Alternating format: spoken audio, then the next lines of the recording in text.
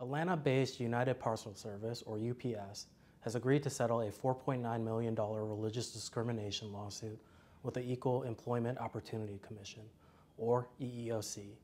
In a federal lawsuit, the EEOC alleged that UPS discriminated against job applicants and employees by not hiring applicants or promoting employees whose religious practices of wearing beards or long hair conflicted with UPS's policy. The UPS policy prohibited male employees in a supervisory or customer contact position from wearing beards or growing hair below collar length.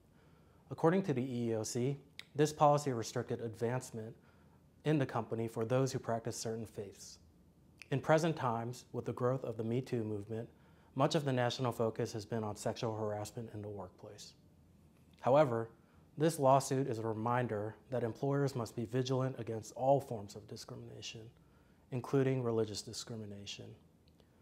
Employers should be proactive to protect against discrimination and harassment.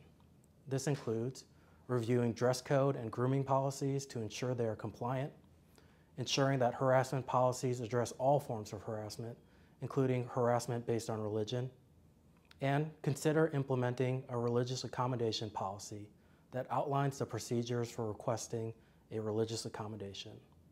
For more information, see my blog at bfvlaw.com.